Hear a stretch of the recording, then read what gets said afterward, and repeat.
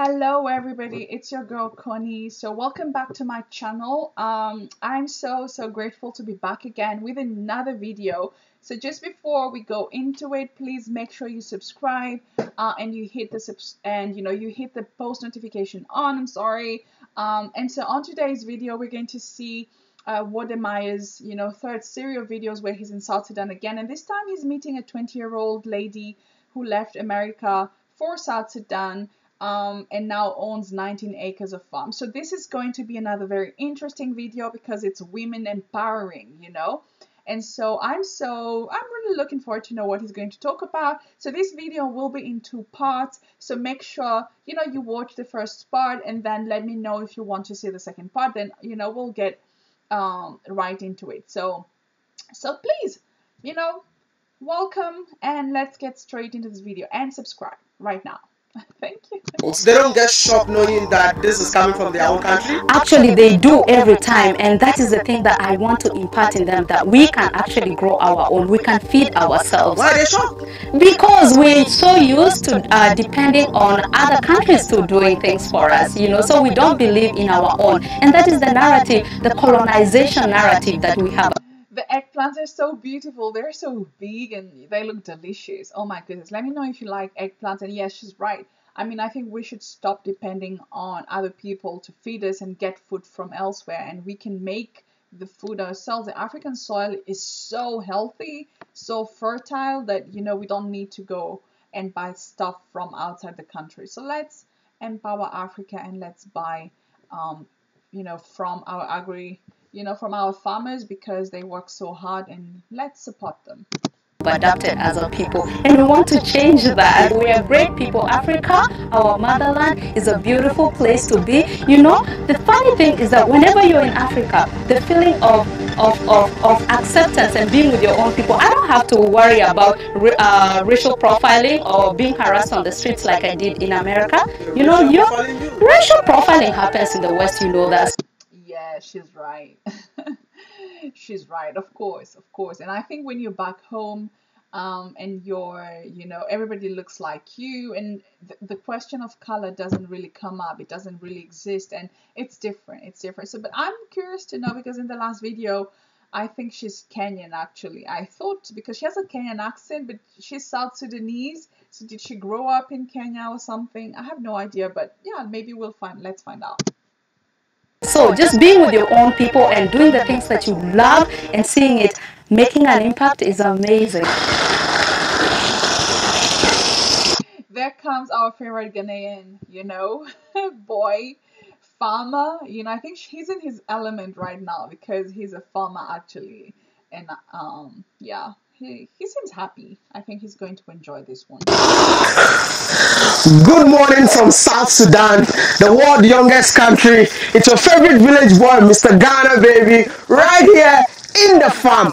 You know what? I told you guys that I was born in a village. I'm also a farmer. So farming videos are my all-time favorite videos that I enjoy doing.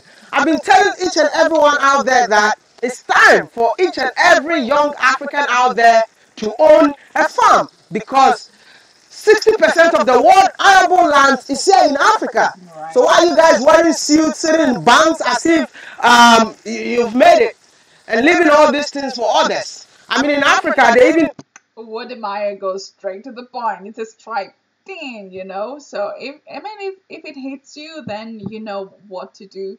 And I think it just makes most of us start thinking and, just calling for change.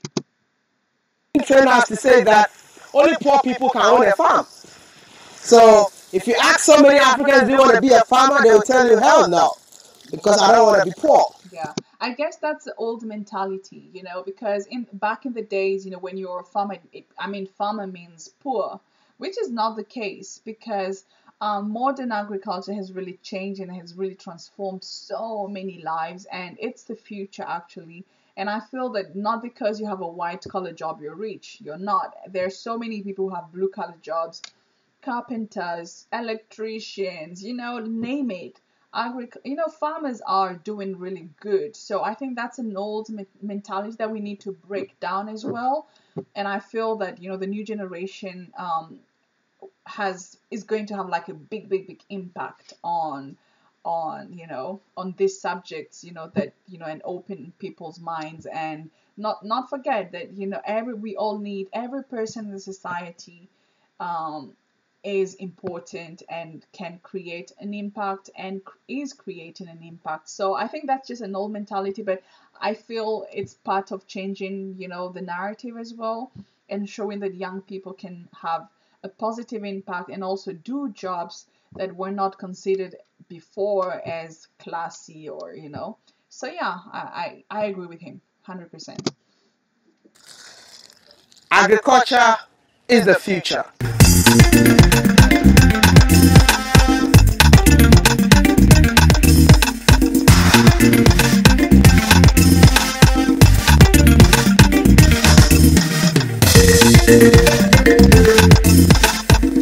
I mean, can you believe that this farm right here belongs to a young woman who lived in America, and she decided to leave America and then come here to be a farmer? I know some of you might think that something is really wrong with her, but hey, we need to talk to her and find out if something We need to take her to a doctor, right? is really wrong with her. You know what? Do me a favor, because this video is mind blowing. So all you need to do to help me is to like this video. Don't forget to share to friends and family. Yes, please, guys, do the same. Like the video, subscribe, and share with your friends. Tell a friend to tell a friend to tell a friend to tell another friend. All right. So yes, just support my channel, Please, and help us reach 800,000 subscribers. I'm just asking for 1,000 myself. Just 1,000 for now. So please support me just by subscribing and share. Come with me. Let's go talk to her. Hi. Hi, Wode. Good to see you. Good to see you too. Oh my goodness. Because of you, I have to fly all the way from Accra to Juba. That is crazy. You are an inspiration.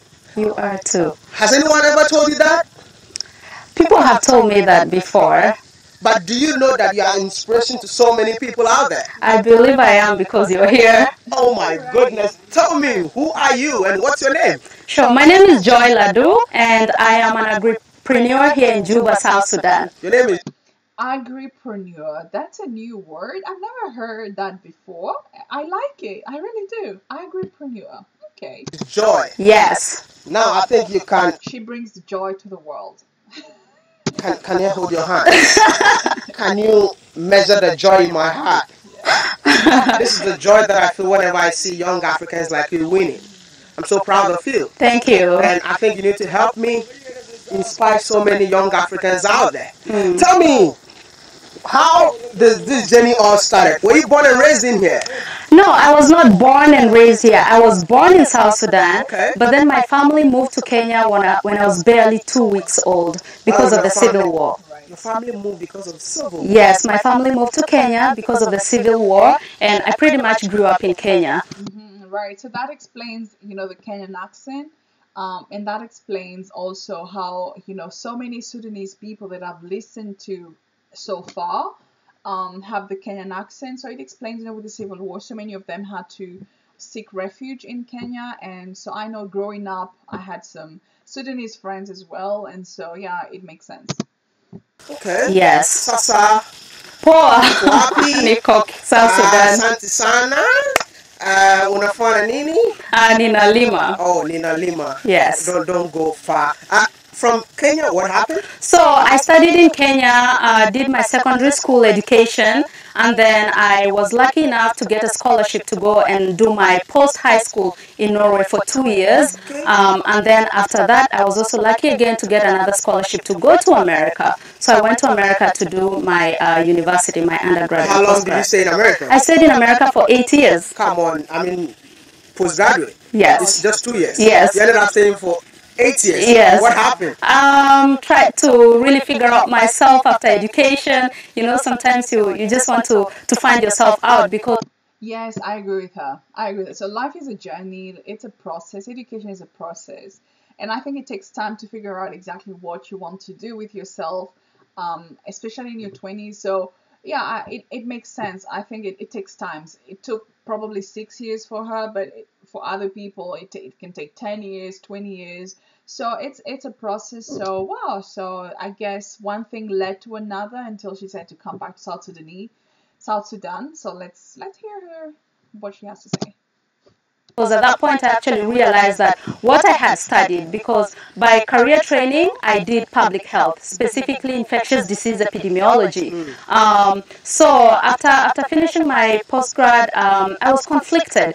I feel like I had a passion deep within me that I had restricted for the longest time. Whoa. Yes. And that passion is? That passion is agriculture. And you decided to leave America and then come to South Sudan to start farming? Yes. I don't know if I can check if something is wrong with you. I mean, can I check that? They say great things are actually done by people who are, you would call them crazy. You know, you don't have to be similar. You don't have to do or follow a path that everybody follows. Sometimes you just... That is so true. Oh my goodness, I love you, Joy. I love you already. That's so, and this is something that I try and teach my children. It's okay not to be normal, and normal is boring. Normal is so boring. When you look at great things that have been done by people, most of them are, are what we call crazy. But they're not. They're right. They just don't look like all these other people in the rat race doing the same thing. So day in, day out. So that's right. I mean, when you're crazy, then just know you're doing great. So just embrace it and accept it, and you will see that, things will just open up new horizons and stuff like that. So yeah, I mean, it's okay to be crazy. Normal is boring. Have to be different, and in difference you can actually make an impact. So, I mean, if you want to be a farmer, definitely you grew up in Kenya, right? Yes. So why not Kenya, but decided to come to South Sudan? Because this is my ancestral land. There is something so strong about home. I believe that wherever you go in the world, your home is always going to call you back. It does. East or west, home is best. I guess we all know this expression. East or west, home is best. Doesn't matter. So South Sudan is the land of my ancestors. I decided to come back and be with my people, because when I'm here, I feel so much joy. Right. Yes. When you're here, you feel so much joy, just like that. That's impressive. I really want to know, is farming capital intensive? Actually, no, not at all. Starting a garden here in South Sudan is not capital intensive at all. You just need a little bit of money to get started with your equipment, and of course money to hire employees, to get your seeds, and also put down the system for irrigation. Do you own this land? I do not own this land. Right now I am leasing the land, but hopefully in the near future I want to own this land. How many years? Just 12 more months and I'll be able to own this land, hopefully. But I mean, meeting the people to lease the land to you, was it difficult? It was not very difficult because the leasing process, but the owning part is very difficult. It wasn't difficult to lease it because they were really excited about the whole idea of gardening, and gardening also, of farming in a completely different context from how they used to. Okay. So it wasn't very difficult. The locals here plus the leaders were very open, and they really embraced the entire idea. Well, I really wanted to know, which year did you move to South Sudan? I actually officially moved to South Sudan in 2019, but before then I would just come and visit and go back. You come and visit and go back? Yes, I would come and visit. Whoa. Yeah. So I want to understand, when you moved back, why you decided to start a farm? I mean, why agriculture in the first place? There's so many things. I mean, let me understand, did you learn agriculture in school? I did not study agriculture. By career training, I studied public health. I studied infectious disease epidemiology. So why agric? My story is actually a little bit long. In 2017, I attended a conference on emerging trends in agriculture in Africa. And during one of the lectures, the person who was hosting actually had a very interesting topic. There were 3 countries that were being featured, case studied, and South Sudan was one of them. And the way they had featured South Sudan, they labeled it a sleeping giant in agriculture. A sleeping giant. So I guess symbolically it means there's so much potential in South Sudan, and that's crazy. I mean, And I now understand why. I mean, we're saying that South Sudan is the youngest country in Africa. They came out just recently, 2011, out of, they gained their independence, and then, years of civil war, and now they have to reconstruct the country from scratch. So the potential is there. So it's a sleeping giant. And I know that if you tap in on Google, like something about South Sudan, all you will see is war and starving children and poverty and war chars and stuff like that. And oh my goodness, there is much more to South Sudan than that. And now they're reconstructing the country. So yeah, that makes sense. It's a sleeping giant, and I mean, I get it. Good. And during that case study, the guy actually gave us a small activity in the lecture room. He said, okay, everyone should go to their phones and try to type up, agriculture or farming in Africa or in South Sudan and see what you get. I was really astounded because all the imagery and the portrayals that I saw on the internet were really pretty much of starving children, military, and I told you. Exactly. It really broke my heart for a second. So what I did was immediately after that conference, I decided to fly straight to Juba, South Sudan. That was in 2017. I came to come and actually see the situation and do my market research and see what exactly is going on. And I'm sure you didn't see any war chars, you didn't see starving children, you didn't see all that, right? That's all I love. I just love what I'm seeing right now because it's changing so many misconceptions about Africa and about South Sudan in this case, right? And even on my part, because for me, for many years, South Sudan was just war. I mean, South Sudan, civil war, and which is incorrect. So I'm really I'm so happy. I'm so happy that we're getting to see this, and today with the modern technology, we can actually, see from other people's eyes what exactly is going on, and not what we see in the media. When I arrived in Juba, shockingly, I did not see any starving children on the streets as the media was showing. I did not see, of course, the military, but it was not to that extent as it was being portrayed. And then another thing that I saw in the market for sure was the fact that there was heavy dependence on importation. We were pretty much importing more than 80% of all the fresh produce in the country. What? Make it make sense. What? Can somebody just make it make sense? It doesn't. I mean, the African soil is so fertile that we don't need to import anything. We can make everything ourselves, and we're importing from other countries. So her journey makes more sense now because you understand she wants to change that. She wants to feed her country, her ancestral, what do you say, farm or whatever. And she's right. 80%, that's a lot. And I know for a fact that for many years in Kenya, we make rice, right? And we get rice from China, or I don't know, from other countries, which it doesn't make sense because we have rice in our country. So why do we have to go and import rice from other places? So I guess that's another thing, that another narrative we need to change, and we need to know that we're capable of getting everything ourselves. And I think the corona crisis has really opened people's eyes in regards to all that, knowing that we have to be self-sufficient, because you never know what can happen in the future. I mean, all the borders are closed, so what do? I mean, if you're depending 100%, 80% on importation, then there is a big problem, and that has to change. So, Joy, good job. From outside, yeah. Sometimes some of the produce are being imported all the way from India and Brazil.